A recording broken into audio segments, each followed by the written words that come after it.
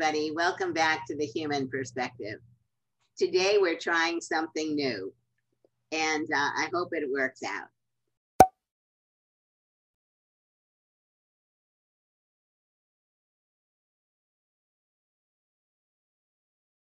I've had the privilege over the last number of months to get to meet Marlee Matlin and Chella Man and Alexis Kashar and our great interpreter plus Jack Jason. And what we're going to do today is have a kind of an open discussion about issues around the importance of access to religious life for those people who are interested in participating, barriers and successes that we've had. So I'd like to start off first. My name is Judy Heumann, and we are in the foyer of my house. I am wearing a bright pink sweater. I have a necklace on with a Jewish star, and I'm also wearing a menorah, which is for a holiday called Hanukkah, which is celebrated in December. And I am, behind me, I have various pictures on the wall of family. So I'm gonna go around now and have each one of us introduce ourselves. And I'd like to start off with Marlee Matlin. Hi, thank you, Judy. Hi, I'm Marlee Matlin, and I'm here in California, in Los Angeles, which has better weather than every place else left in the country. And, well, sort of, depends on the time of year. And I'm wearing a black sweater with silver sprinkles in the sweater. It's kind of like the candles on your menorah. And behind me in the background are a lot of different things, little trinkets. But one of the big trinkets back there, I would say, is my Academy Award, the Oscar behind me, a Golden Globe Award, and beautiful yellow roses behind me to my left. I have my most precious trinket is a painting that was done by one of my 4 kids behind me on the wall. It's a large painting covered in glass of the entire outline of my 5-year-old when she was 5 years old, painted and representing themselves when they were 5. And in fact, I have 3 other children, and each one of them has done the same sort of painting. And are they hanging up all around the house? Yes, they are. They are. They're all over, everywhere, all over the family room. Great idea. Alexis, you want to go next? Hi, I'm Alexis Kashar, and I am here in New York, where the weather is absolutely gorgeous today. It must be like 70 degrees, and I was able to sit outside all day today. I am in my basement office. I have a bookshelf behind me to my right, actually on both sides. Behind me is a wall with various framed paper items from different universities. And Marlee says many, many, many. And pictures of my kids on the shelves. And there are some books, some basketball, what can I say that? Memorabilia, a big fan. And also some other photographs. And it's exciting to be here with all of you here today, and it's an honor. And thank you very much, Judy, for having and including me. Marlee's the only one who's going to be showing a Golden Globe and an Academy, at least thus far. And how many children do you have, Alexis? I have 3. I have one 18-year-old, a 21-year-old, and a 23-year-old. 2 of them are in New York, and one is in Virginia for college. And then the second one is actually at NYU. Both locally and one already working. Thank you. Chella. My name is Chella. I am a artist who identifies as deaf, trans, genderqueer, Jewish, and Chinese. I'm wearing tan shirt with Jewish Star of David And behind me is a painting that I made, which is really colorful, and it has like a person sitting on a bench with a like green monster behind them and two hands holding a cell phone. And it's called, "Do you want to be liked, or do you want to start a revolution?" And I'm also excited to be here with you all today. And Alexis, sorry, could you just give us a little bit of information about you?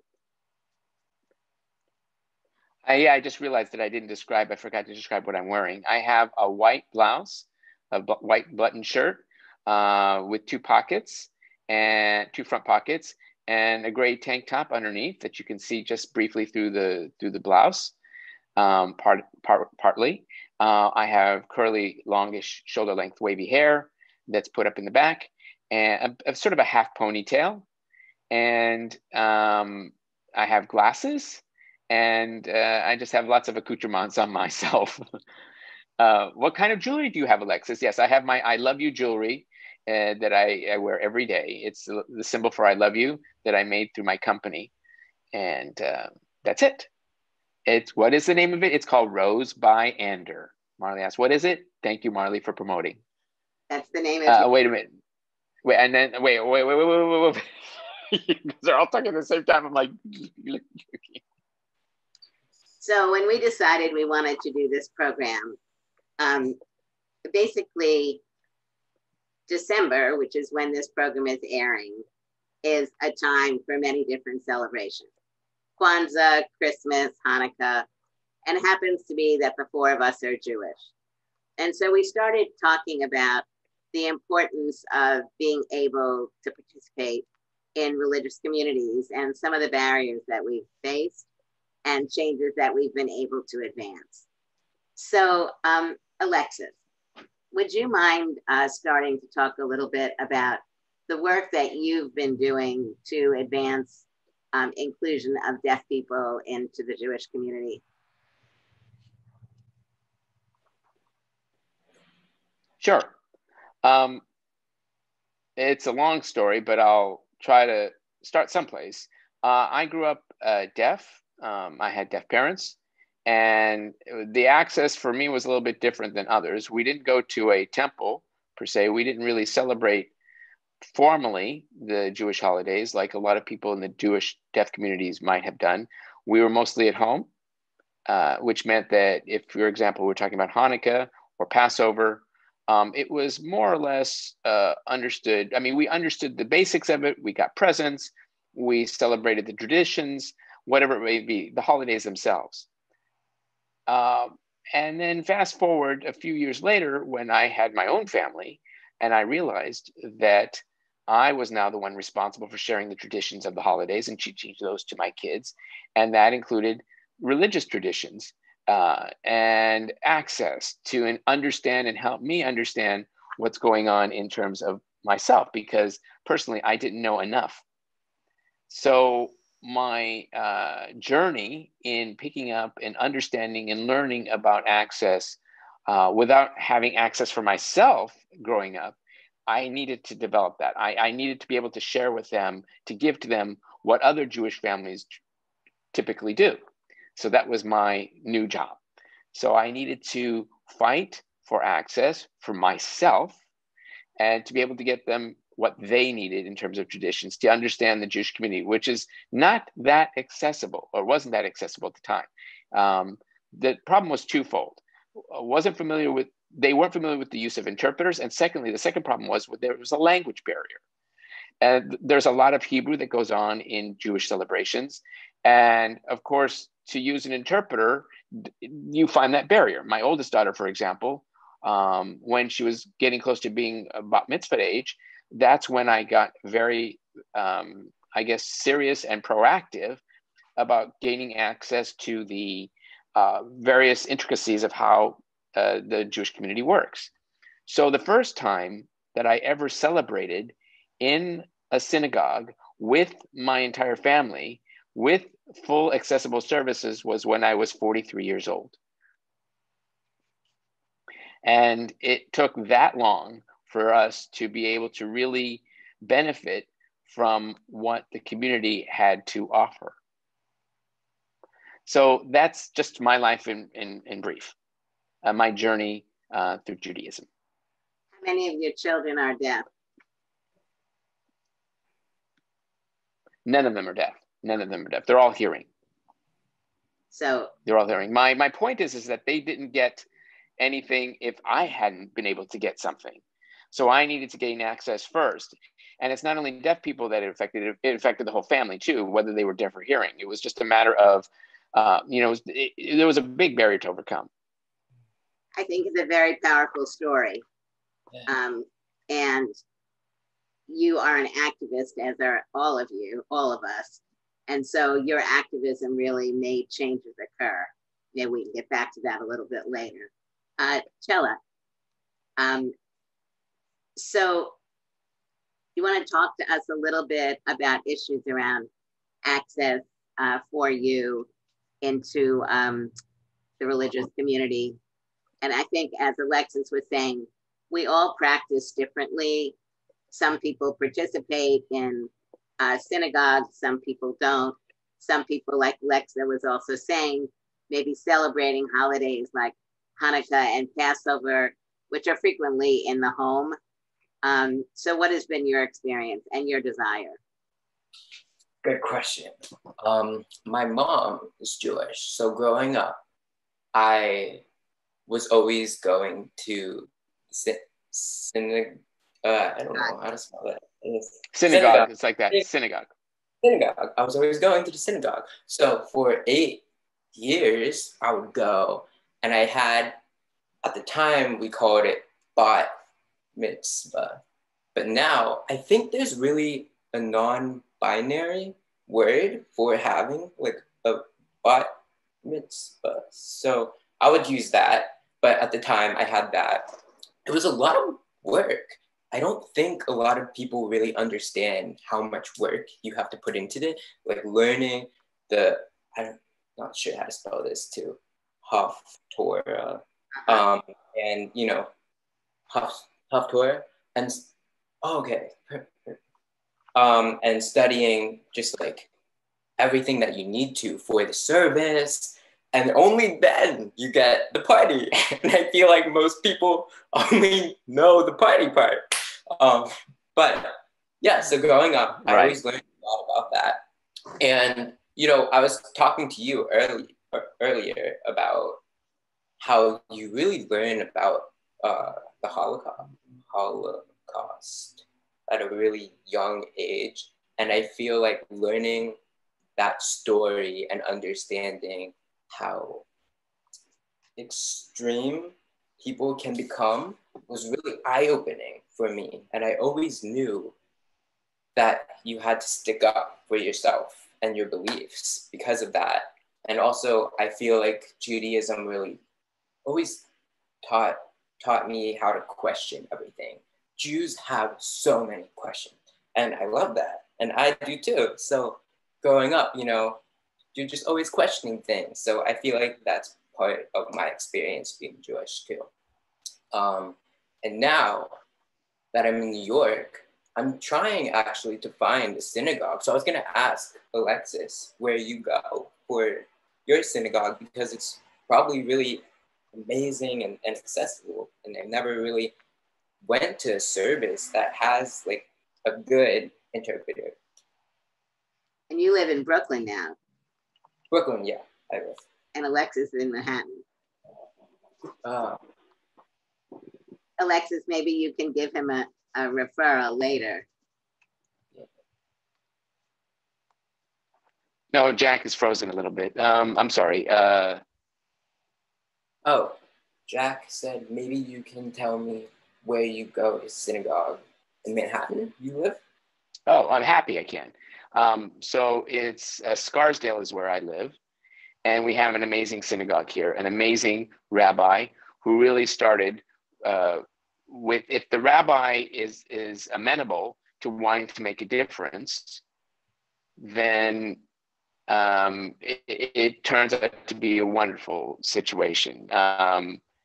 It's a Reform synagogue, and I'd be happy to discuss with you about it and why and what they do correctly. We'll connect later. Thank you. Yes, you got it.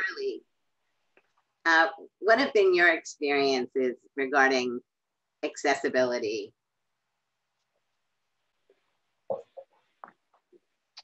So my experience in synagogue is different than both Chella and Alexis's experience. It just so happened that it turned out this way, that I was born and raised in Chicago, and I was very, very fortunate to have the opportunity as well as the accessibility into the Jewish community as a young girl of 7. I went to a synagogue that the rabbi was able to sign fluently. He was a hearing rabbi. And I remember going at 7 and being amazed at the fact that here is a temple where the rabbi signed, and there were deaf children and hearing children, all of whom signed. And maybe perhaps some of them didn't, but there was the entire spectrum of the deaf community was represented in this synagogue. And I loved it. And I loved going. And it wasn't necessarily because of all the sermons and the stories and the Bible, because I was so young, but it was because for me, it was the social interaction. It was in my language. And that's why I loved going to temple every Friday night in particular for Shabbat, on Sundays for Sunday school. I would look forward each Sunday. I mean, I began then to learn and read and speak Hebrew for my bat mitzvah. And I loved it because I knew that it was viewed as unusual for a deaf girl to speak Hebrew, not necessarily sign Hebrew, but I wish I could sign Hebrew back then. But I know there is sign language for Hebrew, but I don't know how to do it myself.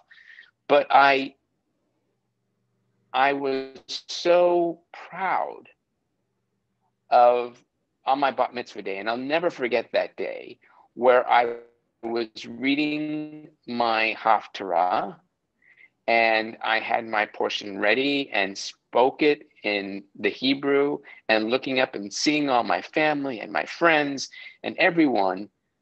But the most interesting thing is that everybody was crying. And when I looked up, I said they were crying. And I thought, what something must be wrong. I must have said something wrong. But because they were crying, I began to cry too. And because, when they cry, I cry. I mean, I'm just that way. Yeah. And then what I realized is that I had stained the parchment with my tears.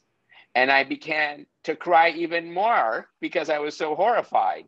When I was done, I went up to the rabbi and I said, Rabbi, I'm so sorry. I ruined the Torah with my tears. And he said, so wisely, he said, no, Marlee, you did not. Those tears are tears of joy. And they are a representation of and a recognition of the importance of you in the Jewish community as a member of the Jewish community. And of course, I was very relieved to hear that. I mean, I couldn't be more proud as a member of the Jewish community back then as I am now. And those Friday nights, the Shabbat, the celebrations were just so special. I was fortunate to have 100% access to temple growing up. And one thing I didn't have access to was, although we had family celebrations and every Jewish holiday, we gathered together for whether it was Hanukkah or Passover or Yom Kippur, any of those holidays, even Purim. The problem was that everybody was hearing, so there was no conversing in sign language. I didn't have that access at home to be able to have in-depth discussions about the religious practices themselves. And that's one thing that I regret, but I still love to this day family gatherings. And I think that's important to me. And everyone there is a part of, is an important thing for me in terms of a Jewish holiday. I guess at the time it was sufficient for me. Now I'm married to a Catholic and we have 4 children. And I have to say that I did not practice my Judaism with my kids. And it's a long story, and I don't want to belabor you with my guilt, but I hope that when my kids become adults and practice religion on their own, that they'll choose to practice Judaism in their way. We celebrate Hanukkah, we celebrate Christmas, we celebrate everything together. And so that makes me happy. I guess having a family together is important to me. Regardless of what religion we're celebrating. I'm very festive. But you see now, Alexis, I'm very festive. But I think it's important to acknowledge Judaism and where and what we've been through. My family in the Holocaust. We must acknowledge it to the max. And I don't forget, I'm Jewish, and I always be Jewish, and I'm proud to be Jewish. So, no, I was only going to say that my experience is different. I'm hearing. I use the wheelchair, and many places, synagogues, are not accessible. So for me, being carried by my father when I was a child always happened. And I'm much older than all of you, so I did not have a bat mitzvah. I was a part of a confirmation. And my father had to pull the wheelchair up the steps.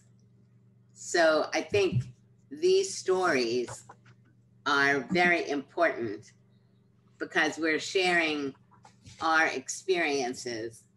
And I want to just say to the audience, while today, we're all Jewish, people who are Catholic or Muslim or whatever your faith may be, we always have stories around accessibility.